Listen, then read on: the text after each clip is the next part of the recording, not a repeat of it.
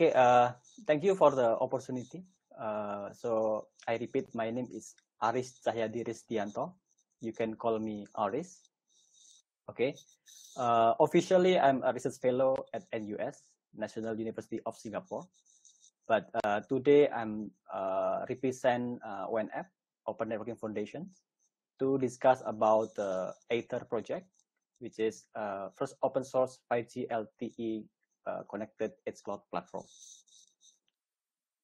Okay, before we go to the details, let me give you some highlight or maybe introductions to the what is the hybrid cloud services.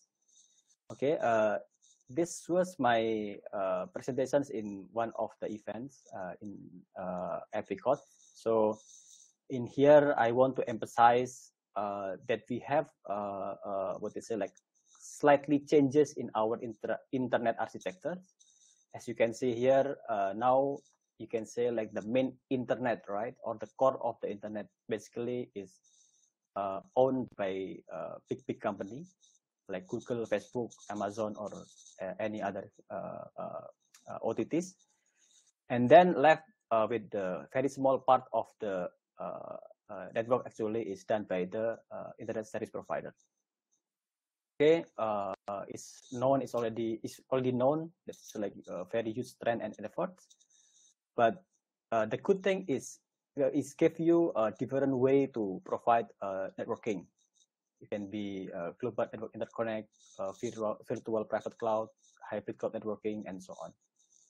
Okay, so and then if we take a look more closely on the cloud side, okay, so it's very obvious that you will have the community clouds like Amazon, Google Cloud, or what they say Azure, and then you will have telco cloud, which is usually having by the provider, and then now everybody is shifting a little bit to the edge cloud, that cloud that very close to the users to give more what they say very good user experience. And then the issue is somebody say that maybe it's complicated, like adding some complexity, but some other people say it may have give you another what they say opportunity where we can deploy what we call hybrid cloud services. Okay, now the example of the hybrid cloud services, I mean, one of the example is 5G connected edge clouds. And then if we relate with the what they say the current transformations in the digital era, they call it like enabling digital transformations using this 5G technology. Okay, so I just give you a little bit what they say background why this 5G what they say it's ecosystem, right, like open enterprise transformations, so they can use the 5G connections to build their, I don't know, IT sensors networking, or maybe like AI, ML, and AR and VR to support the what we call industry 4.0. So everybody will try to what they say compete in this what they say transformations to build the infrastructures based on the 5G. Okay, and then you can see here some numbers that actually to do these transformations, actually you need the connectivity, software, hardware, and services together. Okay, and then the problem is how we can provide this kind of platform that can support these transformations.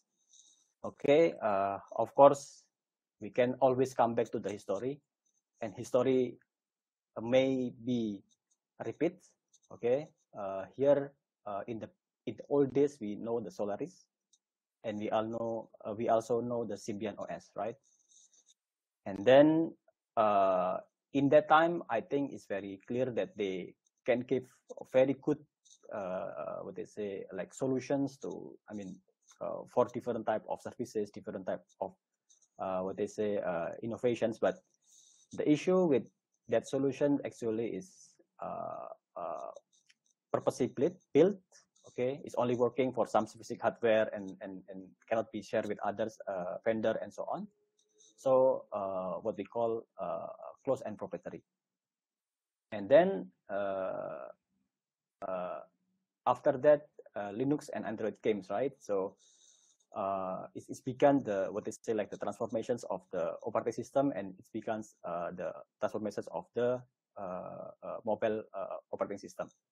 Okay, and then why those two become very powerful on the for the solutions, for the transformations, because both of them actually generally purpose built, and then of course open source, right? So you can always use it and then enhance it and then give it back to the community. Okay, so imagine if in the what they say 5G connected edge platform, right? So if we can have some similar solutions like Androids, okay, that can run in many different hardwares, okay, can be CPU, it can be what they say the LED, can be what they say sensor and all those things, right? And then of course some additional hardware libraries, and then you have some platform, okay, that similar to Android for the phones. And then you can also add some specific build platform, okay, IoT, AI, or whatever. And then in the top of this one, you can build many different applications, okay. And it's not fine. I mean, or it's not really what they say dependent on the hardware itself, okay. So and then the most important actually, this platform can be connected to the cloud. So imagine if your Android phones, right, actually is connected to the cloud, and then doing updates seamlessly, so storing some data automatically, and so on and so on. Even sometimes you can push some configurations in your phones, right? So similarly, that you may be able to push some of the configuration from the central public cloud into the enterprise edge cloud. So this is the idea of the main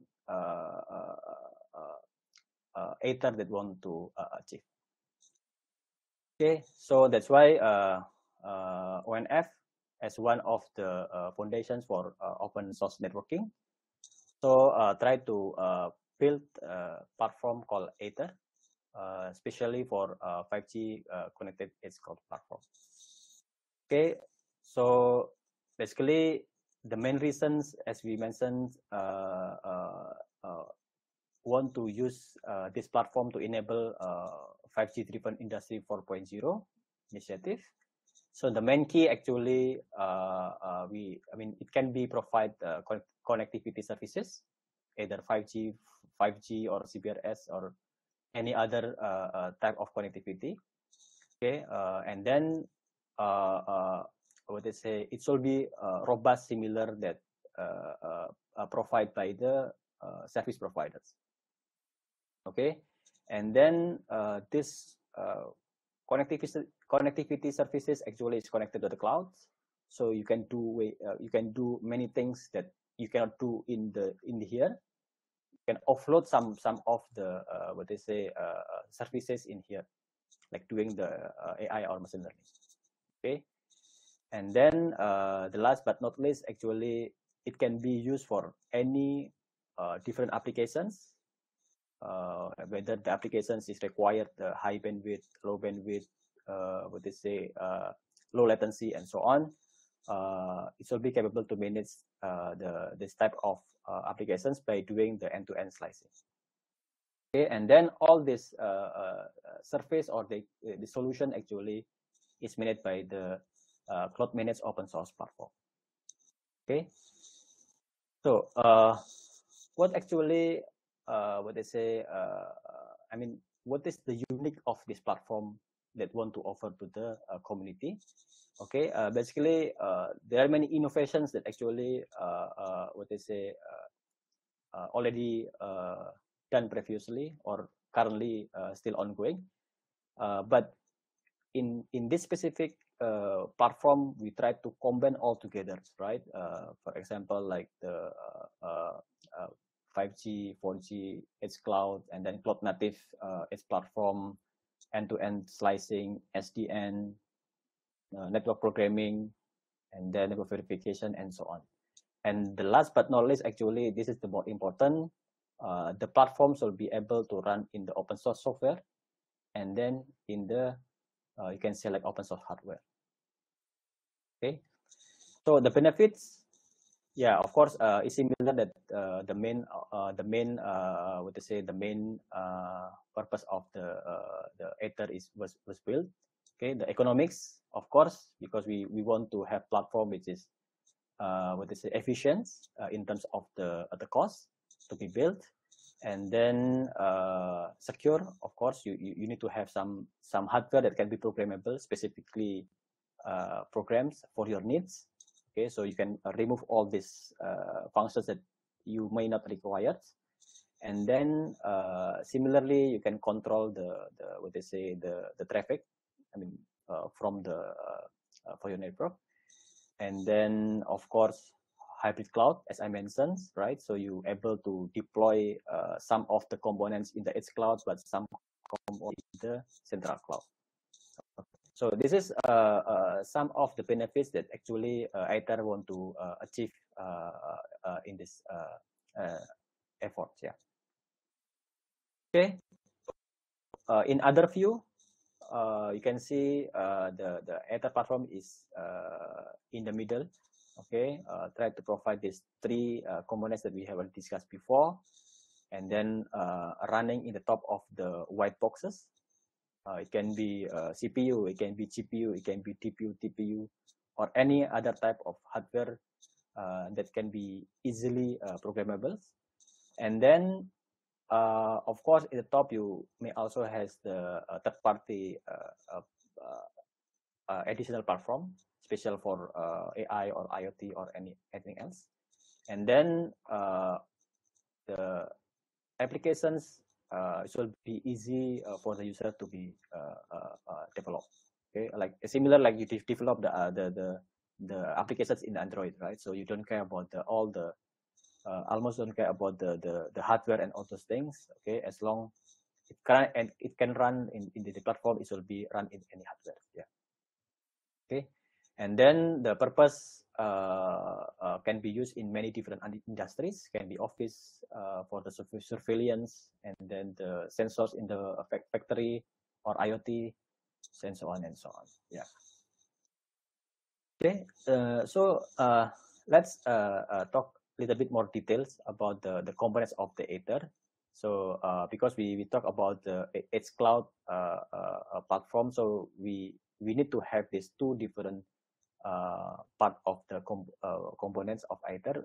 One is what we call AETHER connected edge or ACE. Okay, basically is all the what they say the physical connections that connected to the users will be here, and then some of the what they say like here is like programmable switches.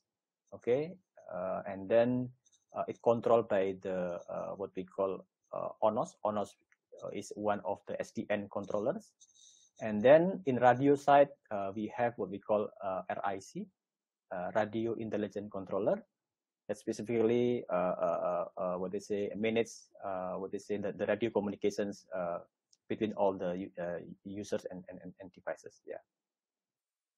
And then in the top of these two different type of controllers, okay, so you need to have these applications. Okay, different applications for different purposes, and then of course there is some additional applications that we can build in the top of this platform components.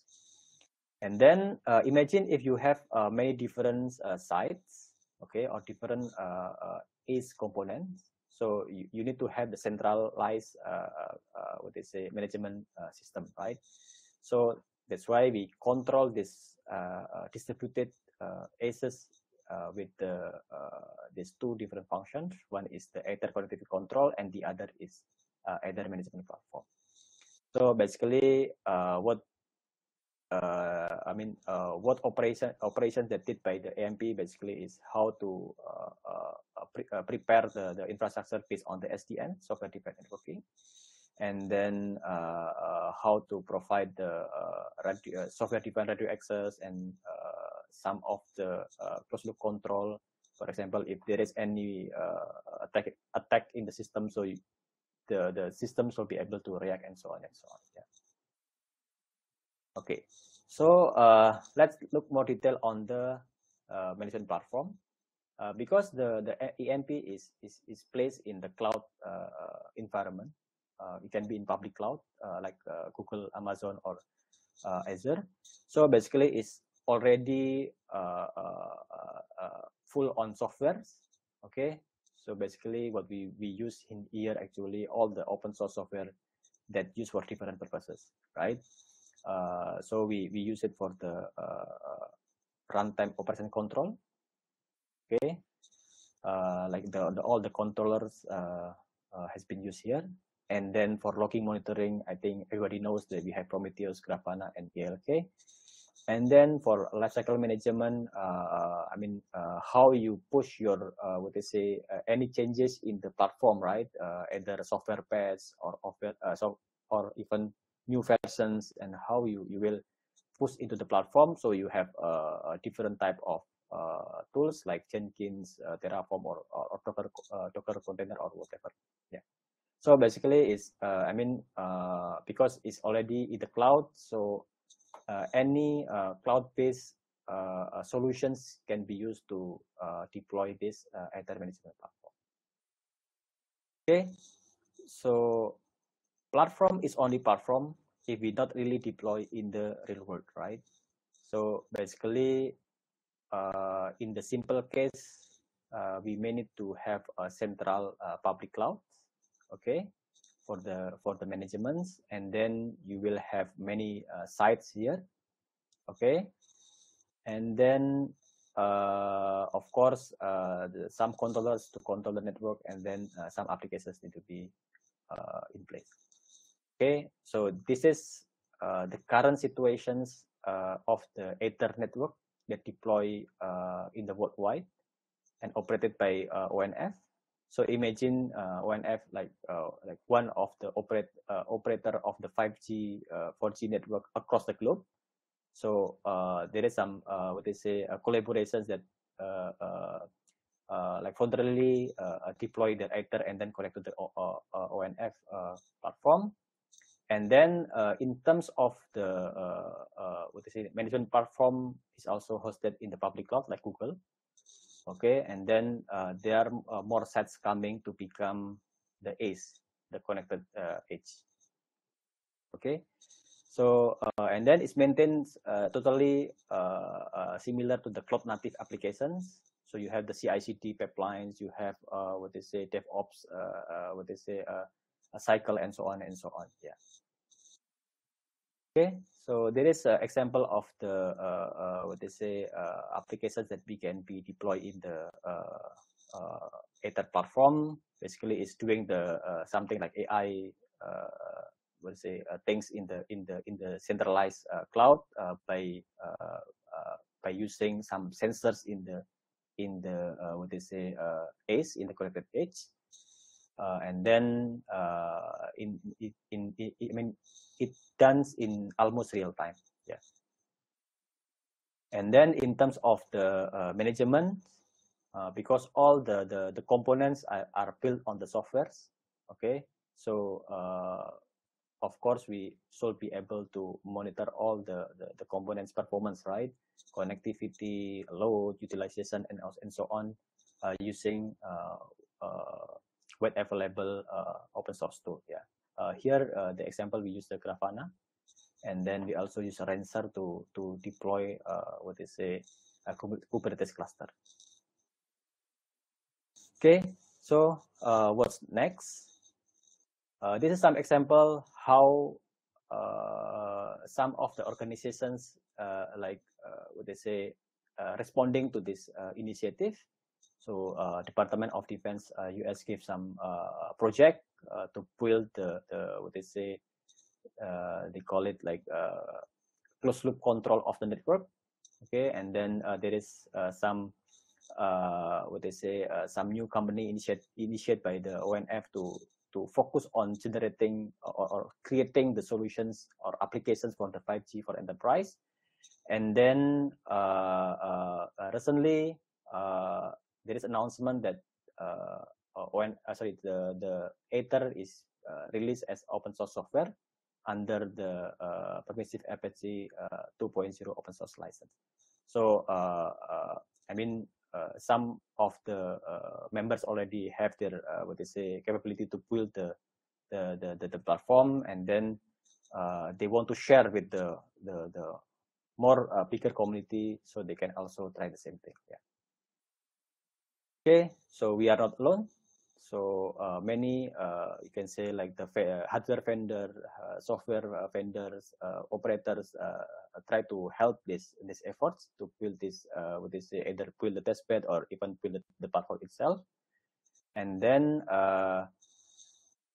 the most important, actually, we invite many of the different type of communities, right, to join the efforts, whether you are enterprise, whether you are ecosystem partners, or whether you are university campuses, or maybe only open source developer.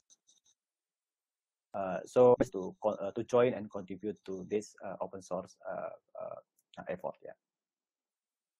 So if you want to test, don't worry. ONF give what they say, the example of the what they say, the customized box that can run the full set of the AETHER. Okay, so and then to know how the AETHER works, how the AETHER is being developed, how the AETHER is being operated, and so on and so on. So you may try this the GitHub code, and then see whether do you have any interest that can be what they say, used as a contributions to the ONF.